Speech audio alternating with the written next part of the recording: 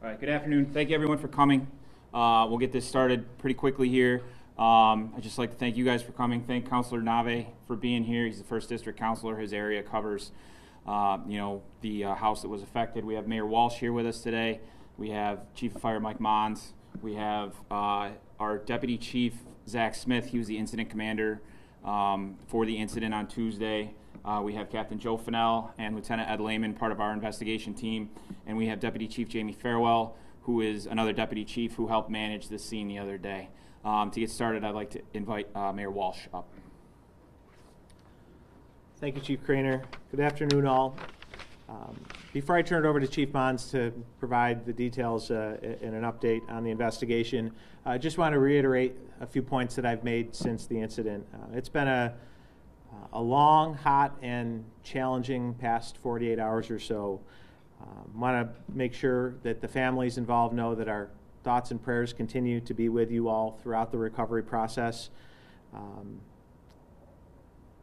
We're still thinking and praying for all of you, but especially the two little ones that continue to be in critical condition. Chief will provide again an update on the current conditions. I will say it's been heartwarming to see the outpouring of support coming from the community, from the neighbors, both the ones that were on the scene before anybody else, to the neighbors throughout the neighborhood who have been stepping up, offering support. Again, all of the responding agencies really came together and wrapped their arms around these families.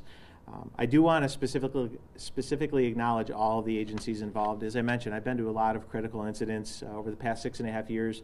I'm not sure that I've ever seen this level of response with so many different agencies and so much collaboration, coordination, and communication. It was really impressive to see, and I'm incredibly proud of our fire department, our police department, and the other departments and agencies involved. So again, I think it's important to name them. So, of course, the Syracuse Fire Department and the Syracuse Police Department, the Office of Code Enforcement for the City of Syracuse, Department of Public Works, our partners at American Medical Response, or AMR, Ambulance Service, Onondaga County 911, National Grid, Task Force 2 of the New York State Division of Homeland Security and Emergency Services, Office of Fire Prevention and Control. They were the office that brought in the 2 live rescue dogs.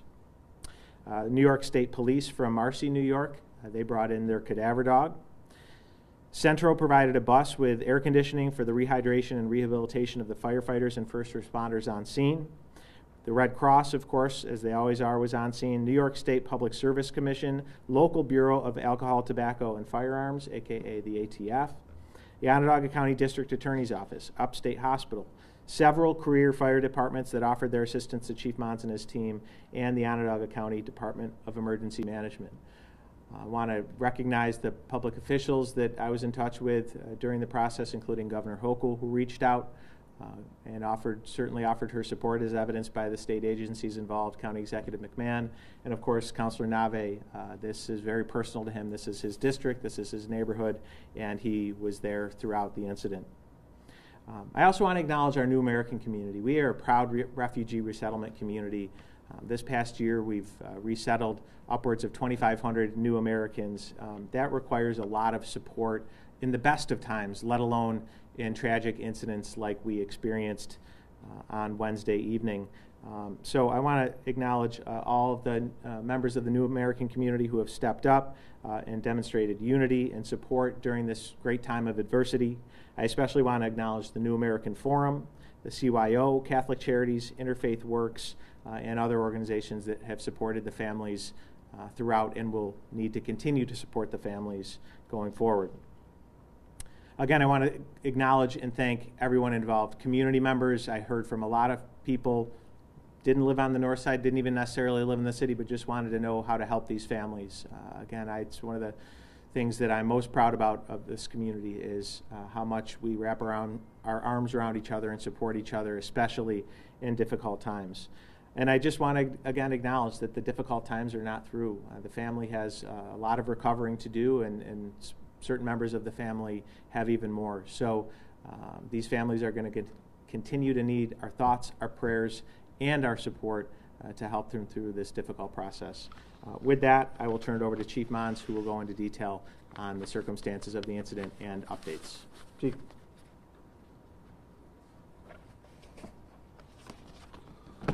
Good afternoon, everybody.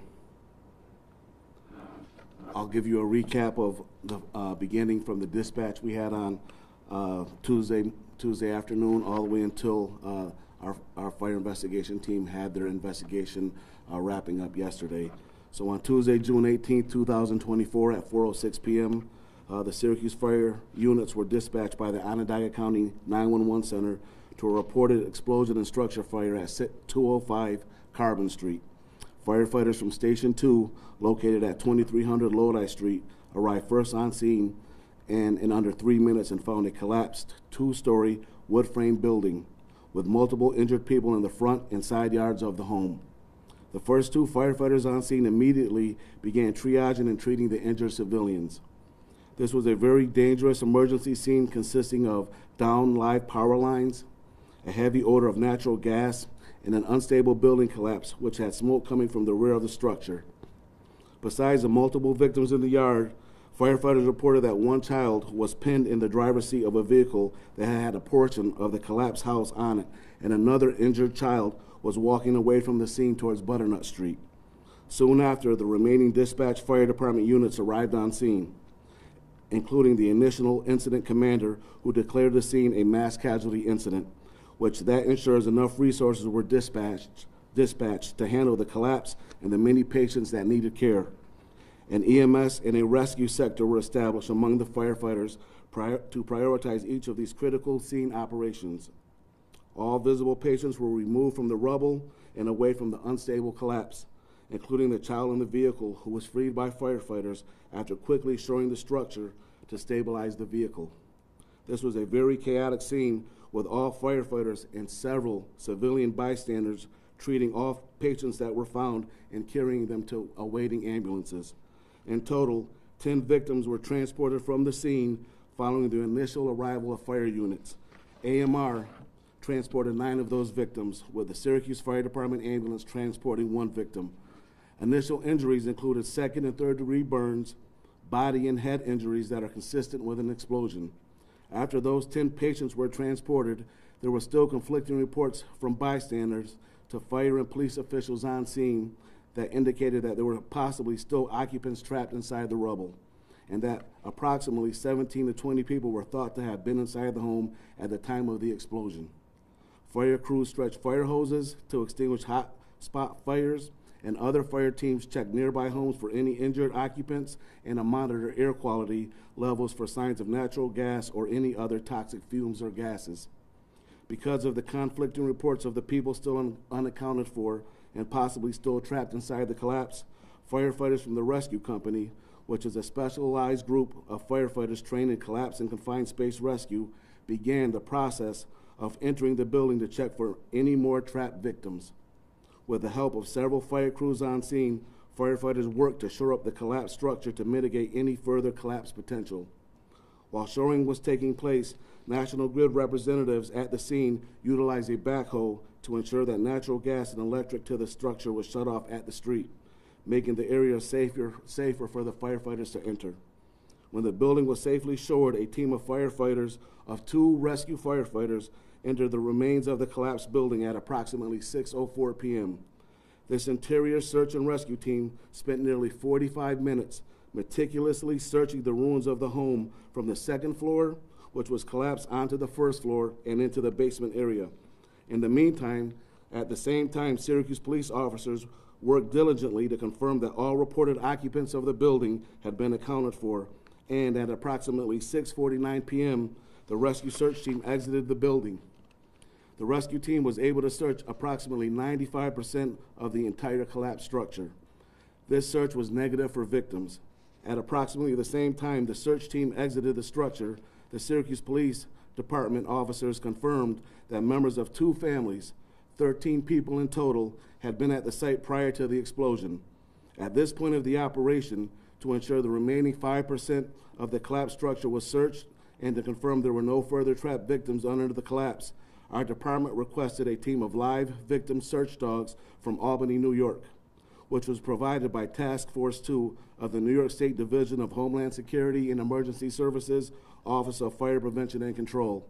A short time after their arrival on scene, 2 separate searches were completed by 2 separate live victim search dogs, and it was confirmed the structure was cleared of any additional victims. To end the night of search and rescue operations on June 18th, a New York State Police cadaver dog was requested to the scene from Marcy, New York, to conduct a third and final search, and again, it was confirmed no further victims, deceased or alive, were still inside the collapsed structure. On this night, high temperatures and humidity compounded the difficulty of the entire rescue operation. Crews of firefighters from across the city were rotated through the scene to provide relief. Centrals, like the mayor said, sent a bus to act as a cooling station for exhausted firefighters. Additional crews of off-duty firefighters were called to the scene to assist the rescue efforts. Also, additional fire units were placed in service in the city to ensure the rest of the city had adequate emergency response capabilities. More than 60 fire department personnel responded to the scene on that day, on Tuesday. Personnel from AMR, Red Cross, National Grid, they all maintained a presence on the scene with the Syracuse Police and Fire Department through the entire rescue operation. After all the victims were confirmed, located, and transported for treatment, fire crews and other agencies began clearing the scene for the night. And then that scene was turned over to the Syracuse Police Department, who secured this scene until the morning. On the morning of Wednesday, June 19th, Syracuse Fire Department investigators, along with the Syracuse Police Department, National Grid, the New York State Public Service Commission, and an agent from the local Bureau of Alcohol, Tobacco, and Firearms, partnered to begin a joint investigation to determine the possible cause of the incident. First, pressure tests were conducted by National Grid and observed by personnel from the New York State Public Service Commission. There were no issues found with the natural gas line running from the curb box on Carbon Street to the home's interior gas meter. National Grid entered the basement, examined the gas meter, removed it, and capped it off. Due to National Grid's findings on the exterior of the building and with the meter, our fire investigators then began to focus their investigation on the inside of the collapsed home. The Syracuse investigation team, consisting of Captain Joe Fennell and Lieutenant Edward Lehman, along with the ATF agent, entered the collapsed structure to begin an interior investigation. Fennell and Lehman examined the interior natural gas lines inside of the building. The natural gas service entered the structure on the Carbon Street side of the home.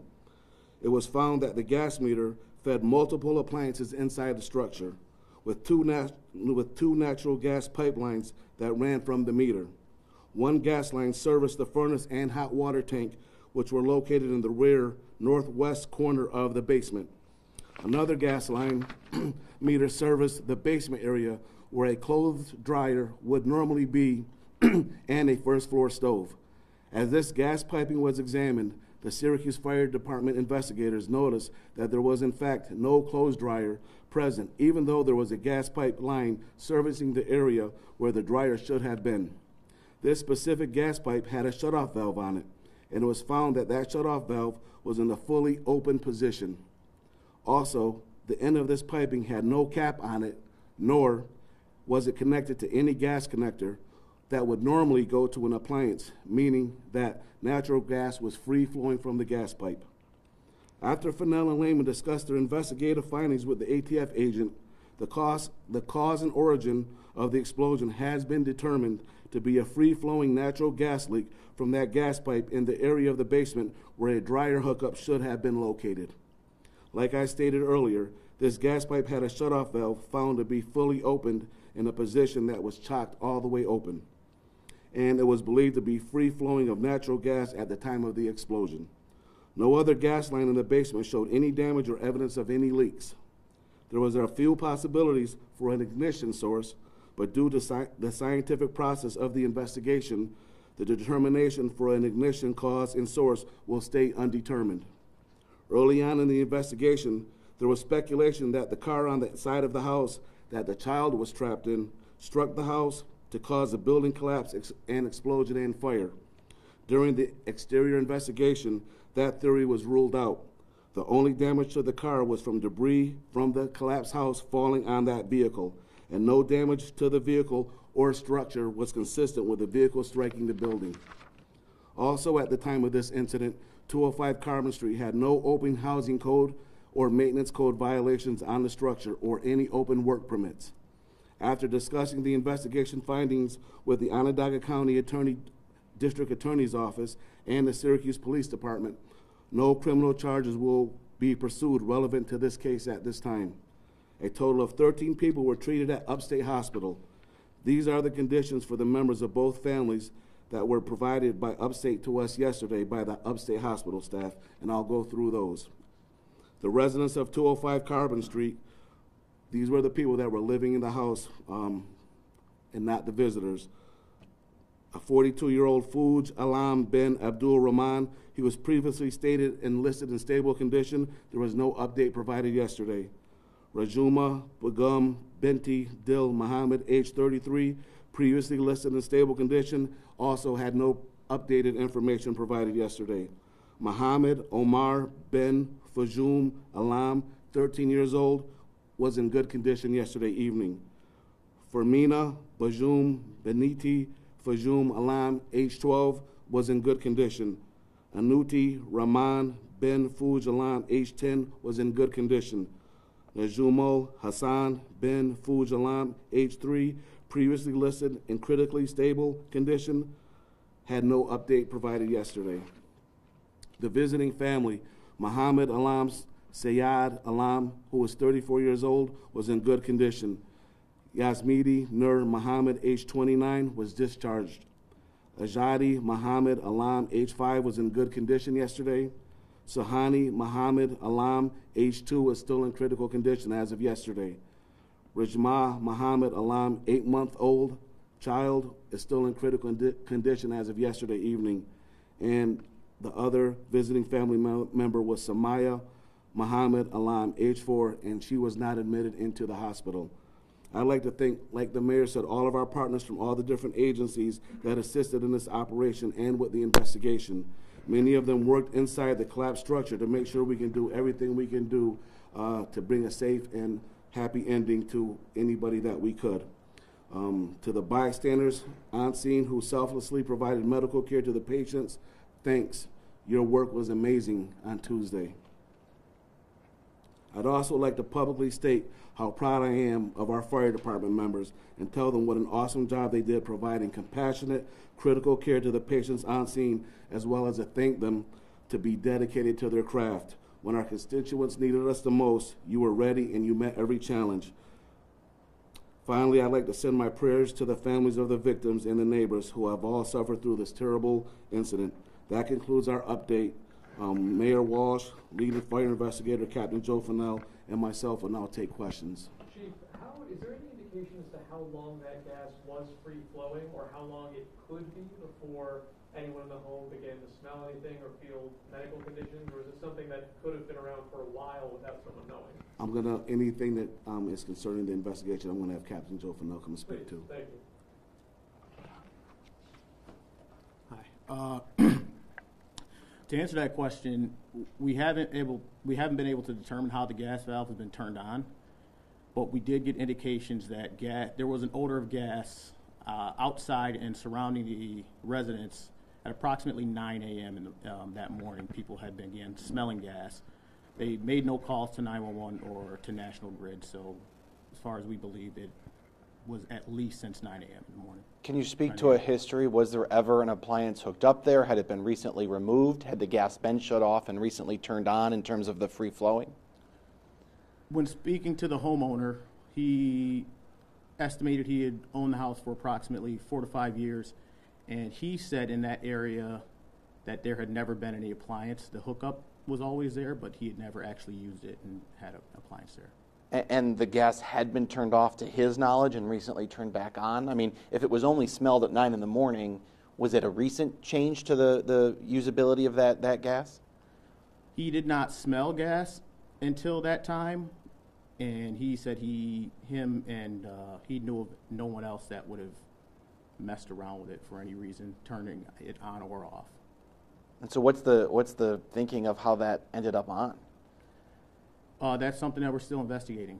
We're still trying to figure that out. It was the basement, it was limited access. It wasn't accessible to the public, so we don't believe that it was, again, anything criminal. It may have been someone accidentally turning it on and not knowing what it was.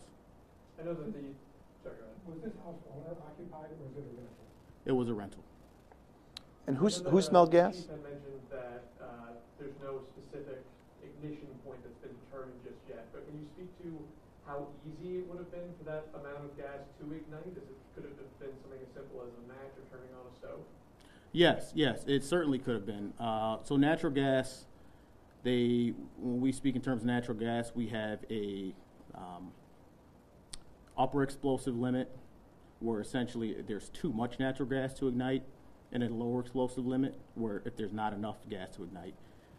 There has to be a perfect fuel-air mixture for that to occur, for that explosion to occur, and then it could be as simple as turning a light switch on. The arc from a light switch could, again, set that explosion off. In the basement where we believe the explosion originated, there was a refrigerator. There was also a natural gas powered water heater and also a natural gas furnace. Any one of those in their normal operation, if they would have turned on, could have been enough to set off that perfect fuel air mixture. Who did you say smelled gas as early as 9 that morning? Was it the occupants? The occupants told me they had smelled gas for a while that day, but they couldn't pin down a time frame. The owner, who has an office next door, said he smelled it in the driveway when he arrived that morning at 9 a.m. Do you, known if the dryer was removed or if it was just never there to begin with? The owner was able to tell us in the approximately 4 to 5 years that he owned the house, there was never a dryer there. do you think gas would have been smellable if it had been on for days before? Would it have been noticed earlier than that day? So gas, natural gas in its natural form is colorless and odorless. The odorant is added by the utility companies, so it can be detected by people should there be a leak. The standard is at 1% of the LEL, you should be able to smell the natural gas. So I don't believe that was open for a substantial amount of time before someone smelled it. How hard was it for you, as someone who investigates fire, to go into a collapsed structure and try to make sense of what's left over? We don't do it often, which is why we were glad to partner with the explosive expert from the ATF. But the city provides great training for us. We train all the time on things. Luckily, we don't have to use that training often. I have a great team of investigators that assist me, and also with assistance from the Syracuse Police and assistance from the chief's office. Really, we had everything we needed to get the job done. Would you describe what it was like in the deepest parts of that pile? Oh yeah, there was a lot of ruin. There was a lot of again, things thrown apart. Walls had collapsed. Just the ceiling or the floor joists of the first floor were caved into the first floor or into the basement. There was water leaking because the pipes had broken. It just kind of surreal. In most explosions, you think of it being like blown to smithereens. In this case, you can see the wood panel outside. Could you kind of explain why the explosion wasn't as massive as usual, or at least when you think of the explosion? So explosions are usually how powerful that explosion is going to depend on where it originates and how contained the gas is when it's finally ignited. So while, again, the upstairs, some of the outside walls had collapsed and were relatively intact, the basement walls, which were made of concrete, were cracked. And there was actually, on one side of the house, there was probably a 18-inch to 2-foot section that was completely removed and blown into the debris pile. So the wooden sections of the structure, again, they've been pushed over, but there was a pretty significant blast. Is this structure fully compromised? Is this a tear-down situation? That wasn't a decision. Yeah, okay. So after the investigation was completed, we brought in a contractor to help piece apart the building as well as when they were continuing the final parts of their investigation to try to secure any evidence that they needed. At the time, because the structure was so unstable, we lowered it all the way to the ground, and we are in the process of removing that whole entire structure, yes. And Chief, for people at home who are concerned, about an appliance hookup, where does the responsibility with the utility company end, and where does it pick up for the homeowner? So when the, it comes to the your utility company has the responsibility from the curb to the meter, and then from the meter inside the structure should be the homeowner or the landlord. And if there's anybody that's worried about any type of natural gas odor, any issues with any electrical service, call 911. The fire department will respond, and we will investigate, and we will also bring National Grid with us. So make sure you have the experts come and look to make sure that everything is safe and set up the way it should be. So this line should have been capped, in addition to just the valve turned off, it should have been capped? Yes, that line should have been capped, either capped or the shut-off valve should have been turned off. Yes. Is the cap meant to, if the valve is accidentally turned on, continually prevent it from leaking? The cap would have prevented a leak from happening if it was installed properly. And is there a code requirement that these are capped, and is this a pending code violation now? There's certainly code and directions on how you're supposed to maintain the installation and the maintenance of these appliances and the installation of them. So, like I said, we always suggest that you get a certified installer to come and make sure everything is working right. And when you're not sure, if you have an appliance that's already installed, call 911 or call National Grid to come and double check it. When you determined that the valve was open, did the valve itself have like a lever on it? Some of them have levers, others you need to use a wrench to move it, and they're very difficult to move. They're not just gonna move in the wind. So either if it had the lever, someone could just reach up and do that. Otherwise, you'd need a wrench. I believe this one was just a quarter turn, correct? Yes, it was a quarter turn valve. Yeah. You could manipulate it with your And so, Chief, now that you're back at the podium, I realize there's some uncertainty in exactly how it got turned on, but at this point, is it feel that this was accidentally flipped on by someone in the home within 24 hours of the explosion? The time frame is uncertain, but certainly, like I said earlier, we don't believe there was any criminal or malicious intent of why that valve was open. The valve was open. We certainly wish it wasn't, but the valve was open, and that's part of our investigation that our team does, and that's why we brought in all the resources we did with National Grid, the New York State Commission, the ATF. You know, our fire investigators, Lieutenant Lehman and Captain Joe Fennell, they're great, but, you know, we had the resources available in every step of our process to get to a cause and origin. We conferred and talked with the ATF agent, and they came to a conclusion together. So None of the occupants have had a conversation with you that they were the ones to touch the valve? No. So it's an unknown, someone turned it on and that nobody knows who? Yes. At this time. And so with their investigation, if they can't specifically confirm that something in fact happened, it goes undetermined. Even there could be speculation, people could have all these assumptions, and there could be a lot of evidence leading to it. If you can't confirm and in fact say this definitely happened through a scientific method, you have to keep it undetermined. So that's where we're at in this investigation.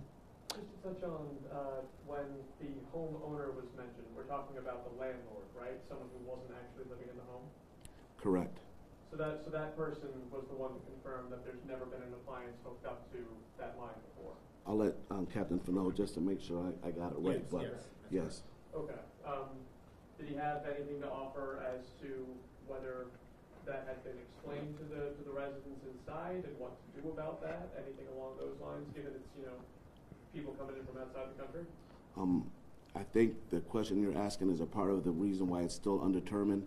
When we, you know, canvassed the people that lived in the house that were able to still communicate, when we talked to the landlord and the homeowner, that information wasn't readily available, so we can come to any conclusion to answer that question.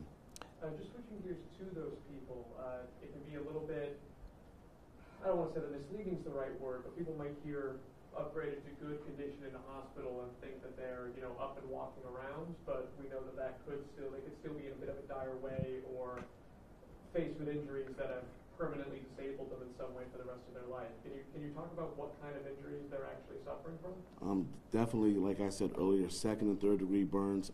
They had crush injuries and injuries to their body, deformations of some of their bodily areas and their head. So that were consistent with some type of an explosion. So you know, no matter what type of condition you are in the hospital, until you're discharged and you get home and you're feeling better, nobody's ever out of the woods until you're discharged from the hospital. Certainly there's some patients that are doing better than others in the hospital from 205 carbon, but we're not going to feel good until everybody's discharged, and I'm sure the hospital and everybody that worked on the scene feels the same way. Initially, 3 people were in critical condition. Is it now 2? Can you answer that, Matt? Yeah, so we received updated information yesterday. I believe it went out to the press as well. And I spoke with the representative from Upstate. The information that we were provided yesterday was what Upstate was able to confirm identity-wise. They did have information regarding a couple of the other patients. I believe one of them was one of the other patients that was in critical condition, but they could not provide an update at that time on that patient. And I don't know if Mayor, you found out the 2 that are critical, precisely what kind of injuries they're suffering from? No? Okay. When firefighters arrived and rescued a child from the car, were they in the driver's seat of the car? Can you repeat your question? When firefighters arrived, they rescued a child from a car. Were they in the driver's seat? Yes, the child was in the driver's seat, facing the structure, pinned in between the door and the seat. Mm-hmm. And so they were the only one in the car? Yes. And why? We're not exactly sure exactly what was going on. We think they were getting ready to leave. I think one of the adults was preparing to leave. There was no key in the ignition, and the car was in park. So definitely the car wasn't running or anything like that. To the best of your ability communicating with people who are in the hospital, have you been able to determine where people were in the home? Was anyone in the basement where this explosion would have happened? Was anyone nearby? I'm thinking of the most critically injured. Were they just closer to the blast? Is it because they're younger in age? When we arrived on scene, there were patients all over the front yard. Some of them were very close to the rubble and the collapse. Some of them were not. I don't know, in the specific investigation, were you able to determine if there was anything closer? No, we only had what we showed up on scene and what the bystanders told us, and limited information was gained from our canvassing and investigation. And just to clarify number of patients, 10 were transported from the scene in an ambulance, but I believe it got to be 12 hospitalized. Do we clarify the difference of those 2 additional people? I'm not sure how they arrived at the hospital, but at some point, 2 other people arrived at the hospital and they were treated and admitted into the hospital. The only, like I said earlier, 1 person was not admitted at that time, and there has since been 1 other person discharged. Who were the final 2 to arrive? I'm not sure. I can't answer that question for you.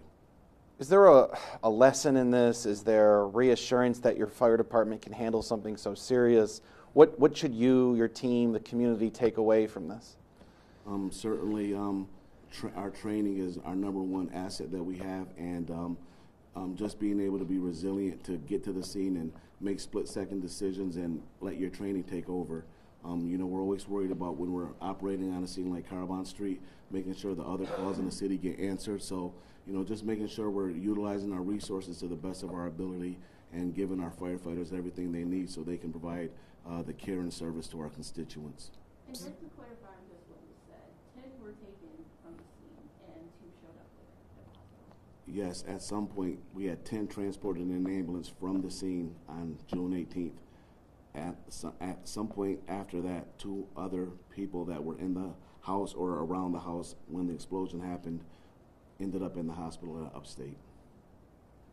With respect to catching this early, or if there's another home out there somewhere in our area that might have a similar free-flowing gas line in their home, should alarms that can detect this kind of natural gas be more commonplace in homes?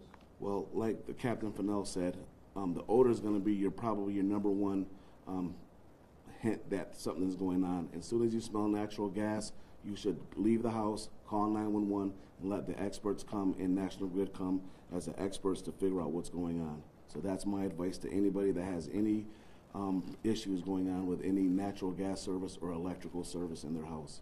Is there a device that exists that could catch it if people have trouble smelling, or maybe they're ignoring it? They don't know what it is? We definitely have detection systems, and there's certainly detectors that could be installed for this type of, but it's just not a common. It's just not a common detector that's in normal people's houses most of the time. Mayor, can you speak to whether there's a code that exists that an unused valve needs to be capped? I cannot. 2 more questions. Just to be sure, I know it was mentioned that there wasn't a dryer there, and there hasn't been for at least 5 years, I believe. But was there the intention of putting a dryer there, and that's what was possibly happened? Was a new appliance being put in? Based off the investigation and talking to the residents of the home and the landlord, we weren't able to gather any information to answer that question at all. Somehow that valve was turned open. We're not positive how that happened. I guess this is a good last question, if you're counting questions. What happens next? Is this considered done? Is this ruled an accident? Are you still talking to people who were in there? Are you still getting to the bottom of why or who turned on the gas shortly before the explosion? What happens next? So the cause and the origin is, like I explained earlier, from the gas pipe. We'll continue to talk to the patients, and if any more information comes forth that makes us open up the investigation and go down a certain pathway, our fire investigation team certainly will do that in conjunction with the Syracuse Police and our other partners that have been investigating this situation. Thank you.